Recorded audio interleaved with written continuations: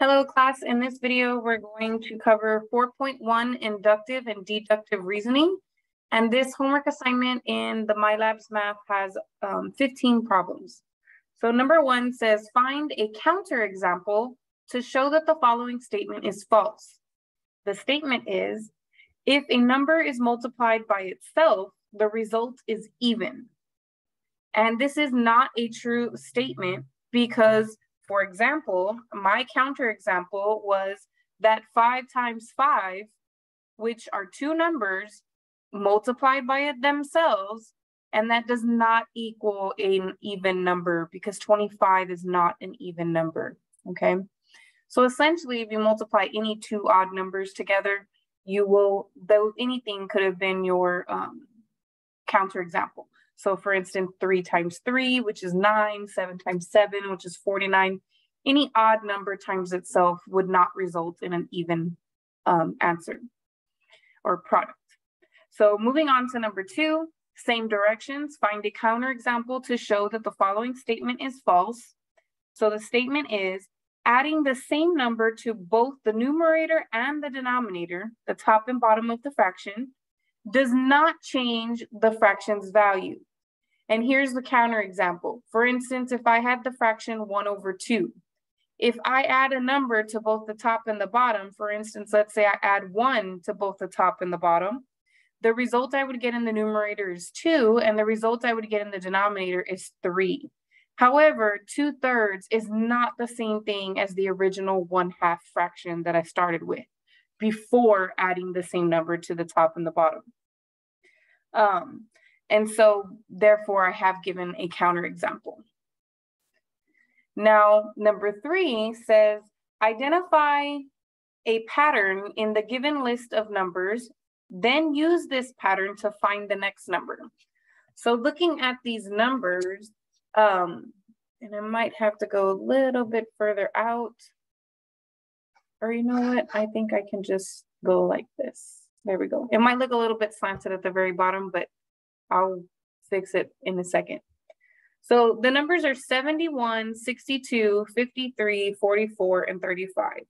And I noticed that between all of the numbers, they had a difference of 9. So 71 take away 9 gave me 62. 62 take away 9 gave me 53. 53 take away 9 gave me 44, so on and so forth. So if I stop at the last number and I continue that pattern, I take away 9, the next value should be 26. Number 4 has the same directions as number 3, so we're going to identify the pattern, and then we're going to use that pattern to get the next number.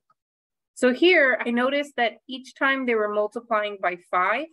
So in order for me to get the next number, I'm going to take this response and multiply it by 5, which gave me this large value here, 15,625.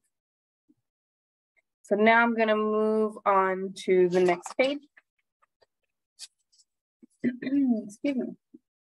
The next page, a lot of these problems have the same, all of these problems on this page have the same exact directions. All they asked us here to do is recognize a pattern and then use it to find the next value. So here I have 1, 1/5, 1/25, 1/25. I realized on the first one that they took 1 and they divided it by 5. So 1 divided by 5 happened to be this fraction 1/5.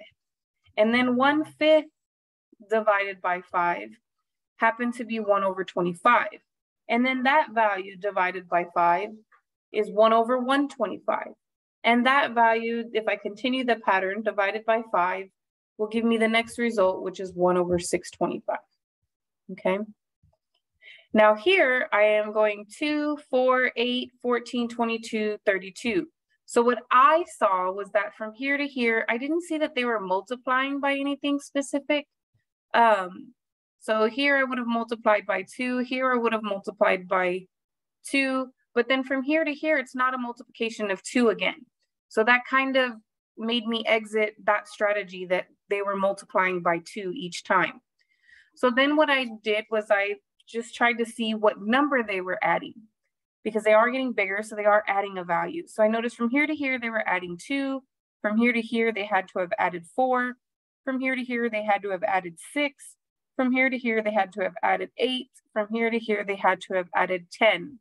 Now, if I keep the pattern, notice that it's just all the even numbers increasingly getting bigger.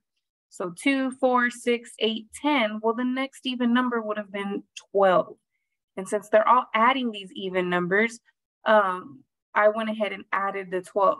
So the last response plus this 12 is where the 44 came from. So for number 7, I'll let it adjust a little bit. Normally, if I stick my hand in there, it'll cause it to adjust. There it goes. Well, there it goes. So for number 7, it says same directions, identify the pattern, and then apply that pattern to the next to find the next number. So from here to here, I didn't really know what was going on. I thought maybe they were adding 4. Like I don't really see much else happening there other than they just added 4. I couldn't figure what's going on here. And it just so happens that this pattern may not have anything to do with anything. This might be necessary to start the pattern. And so there's not really a relationship between what's going on between these two values. And that will become more evident as I keep going. So I noticed from here to here, they added 4. From here to here, it looks like they added 5.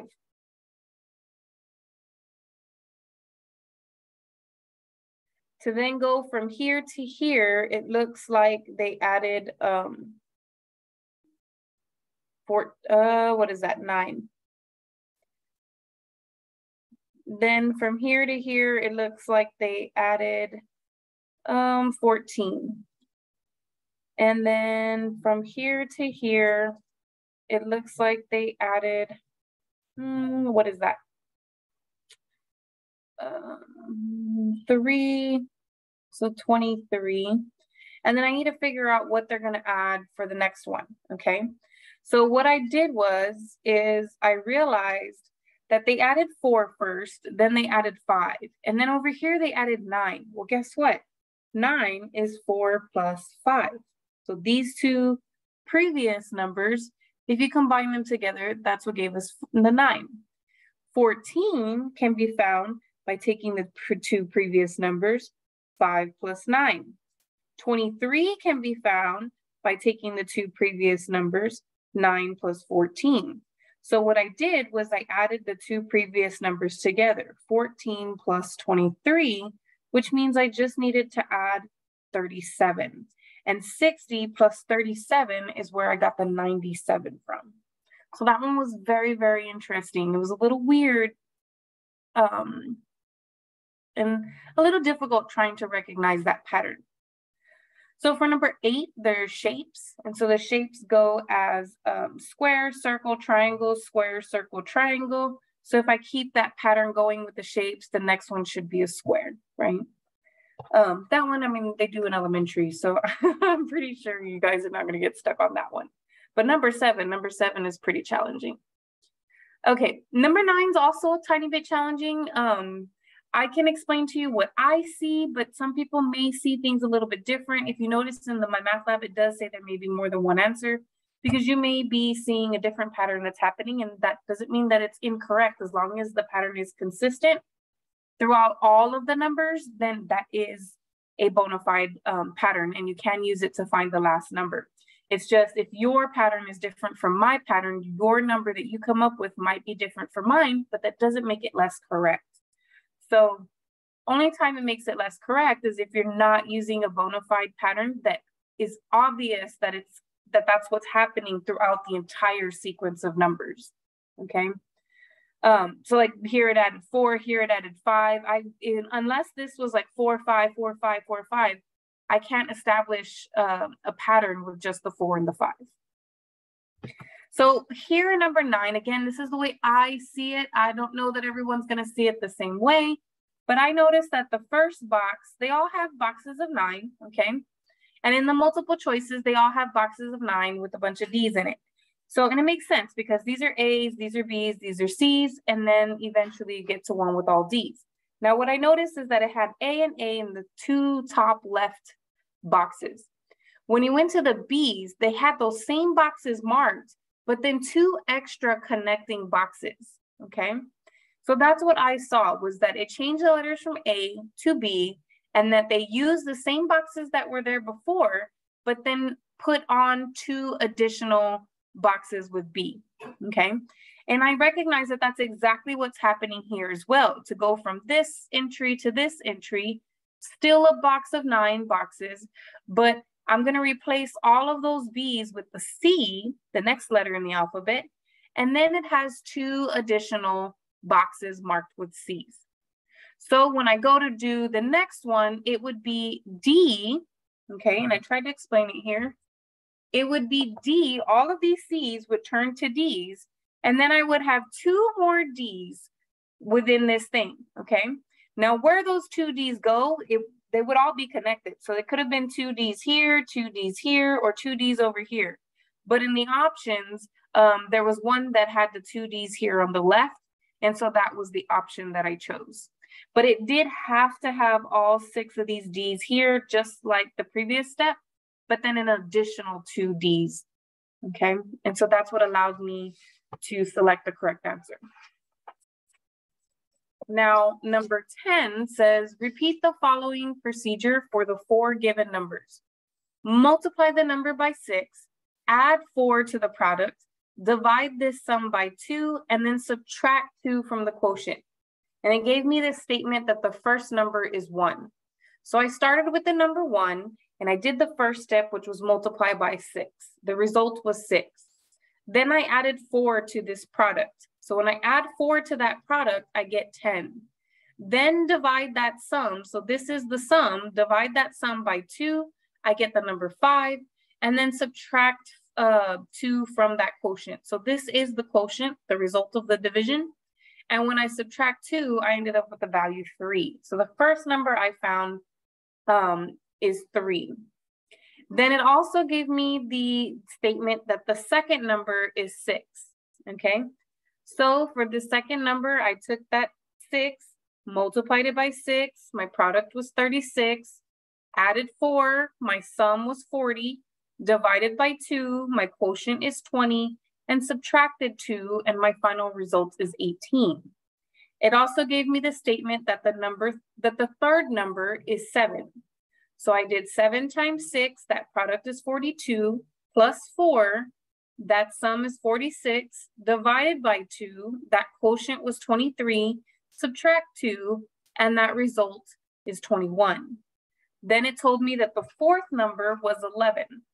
So 11 times 6, product is 66, plus 4, the sum is 70, divided by 2, the quotient is 35, subtract 2, and the result is 33. So it says, write a conjecture that relates the result of the process to the original number selected. So basically, they want us to take the 4 numbers that we were starting with and tell them what happened to those numbers to get the results that we got. So when I was working on number 1, my result was 3. When I worked on number 6, my result was 18. When I worked on number 7, my result was 21. When I worked on number 11, my result was 33.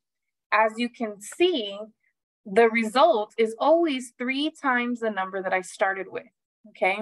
And it says represent the original number as n.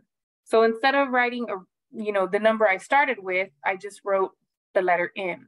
So 3 times n can actually be written in this expression 3n. And so that's what they're wanting for that problem, or for that part, is 3n.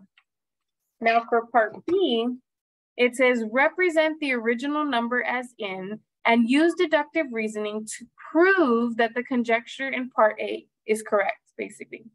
So what we did was, if we multiplied the number by 6, remember n is the number. So that's the number times 6. Then add 4 to this product. So there I am adding 4. Divide that sum by 2. So there I've done it. Now I've reduced this before I moved on. So I noticed that when you have fractions, you could do each term over the denominator. So I split the fraction into 2 pieces. And then 6 divided by 2 is 3. The n still carries along. And 4 divided by 2 is 2. So I have simplified this fraction or this expression into 3n plus 2. The last step says to subtract 2 from that quotient, that result. So I have divided it, and this is my result. When I do that, I get 3n plus 2 minus 2, which essentially cancels the 2's, and you end up with just 3n, which is exactly the conjecture that we came up with in part A. So we have proved that these operations to any kind of number will result in the conjecture that we noticed, the pattern we noticed, which was all the original numbers were getting multiplied by 3. Okay, number 11. So number 11 says, use inductive reasoning to predict the next line in the sequence of computations. Then use a calculator or perform the arithmetic by hand to determine whether your conjecture is correct. So here's the pattern of what's going on.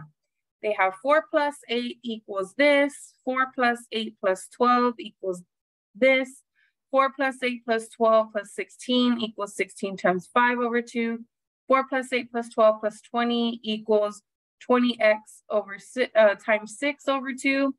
And so notice what's happening here is they're adding 4 to on the left-hand side. Well, they're adding a number.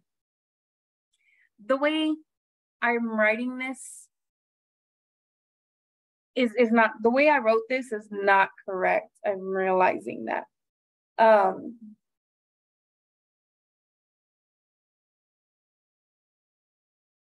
So basically what they're doing is they're taking, I'm gonna try to rewrite this a little bit better. So this is a quick little notation of mine, okay? It's called left-hand side and then right-hand side. So on the left-hand side, what they're doing is they're adding 4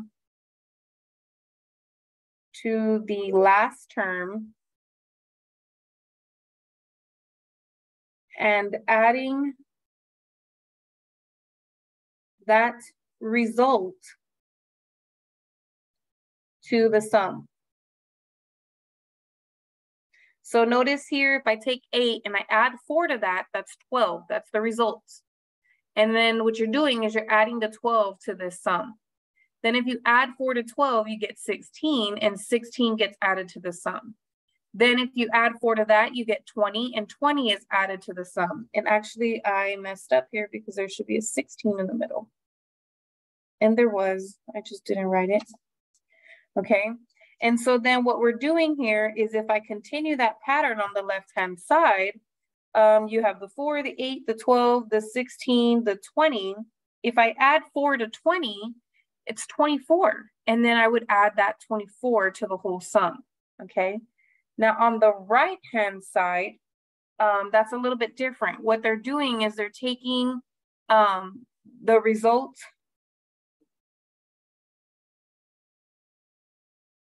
from adding 4 to the last term of the left-hand side and multiplying it by,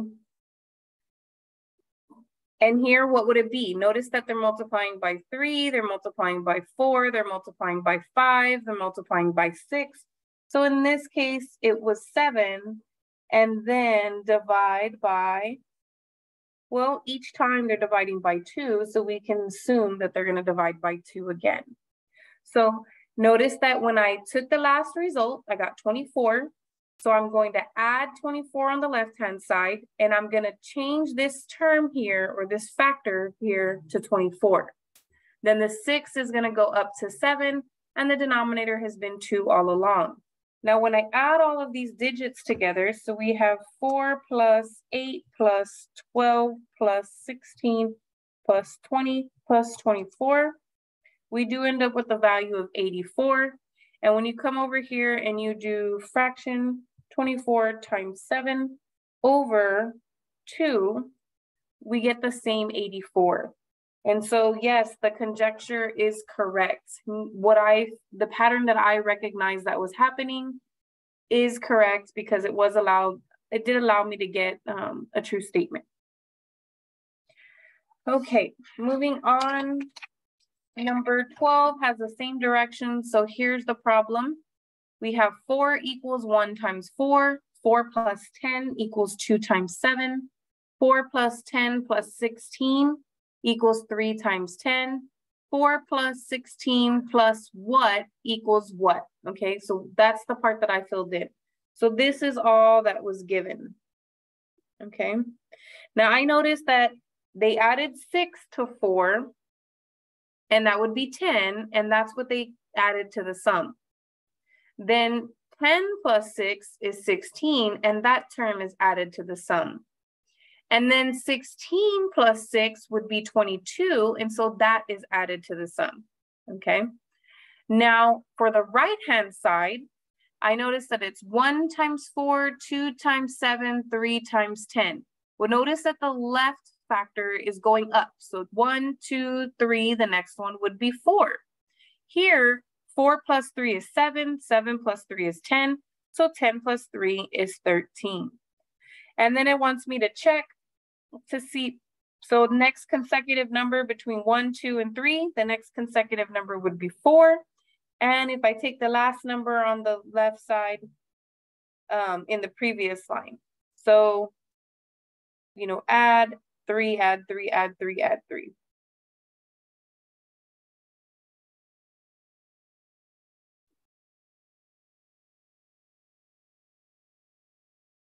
I don't know what this says. Last number on right hand side plus 3. That's all that should say. I don't know what this is.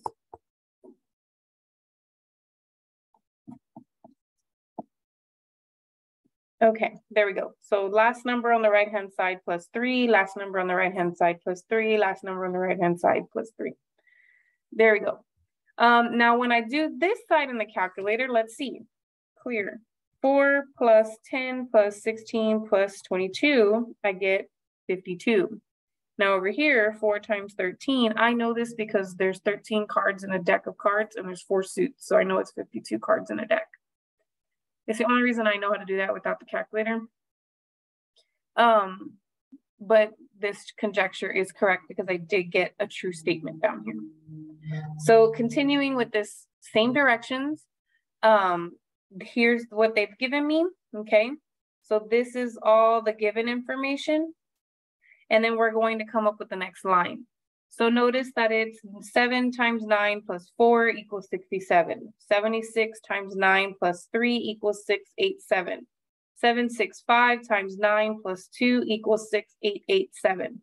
7654 times 9 plus 1 equals 68887. So on the left-hand side, I noticed that the number in front, they're all being multiplied by 9. So I immediately knew I was going to have a times 9, okay? What I didn't know is what number was going to get multiplied by that 9. So notice it started with 7, then 76, then 765, then 7654. So it made sense to me that the next one would be 76543, okay? The times 9 is pretty consistent with, is consistent with all of those lines. Then the number that they're adding seems to be decreasing by 1 each time. So first they were adding 4, then they were adding 3, then they were adding 2, then they were adding 1. So the next would be to add 0, okay?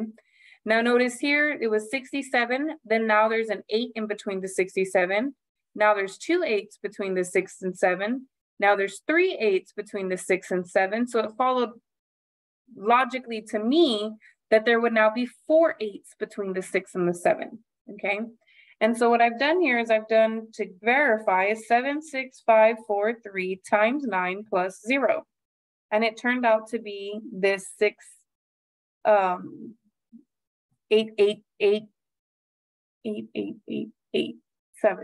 okay?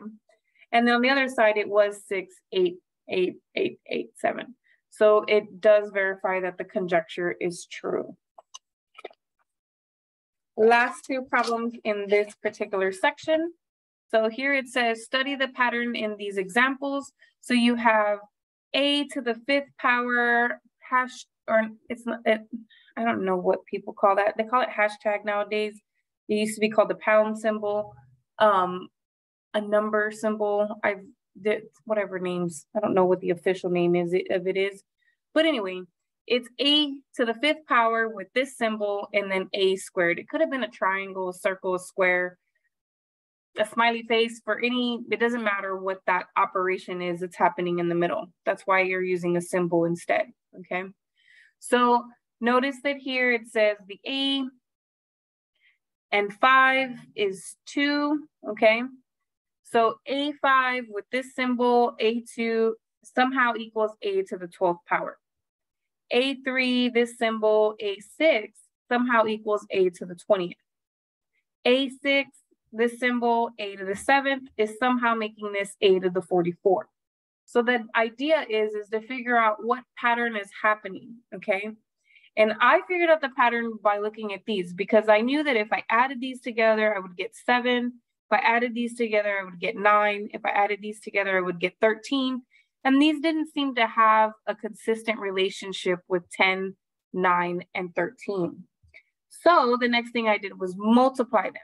So 5 times 2 is 10, 3 times 6 is 18, 6 times 7 is 42, and I recognize that each one of these numbers is 2 more than that product. So I wrote my little notes over here that 5 times 2 plus an additional 2 will give me that 12. 3 times 6 plus an additional 2 will give me that 20. And then 6 times 7 plus 2 will give me that 44. And so these are the choices that were there. And out of all of those, the ones that describes the relationship is whatever number is here and whatever number is there, I'm going to multiply those 2 numbers together, and then I'm going to add 2. And so it was that bottom, for me, it was at the bottom. The problem's randomized, so yours might be in the middle somewhere. But what they're doing to this exponent is what's important, okay? Now, last problem in this section. So it says, identify the reasoning process, induction or deduction. Explain your answer.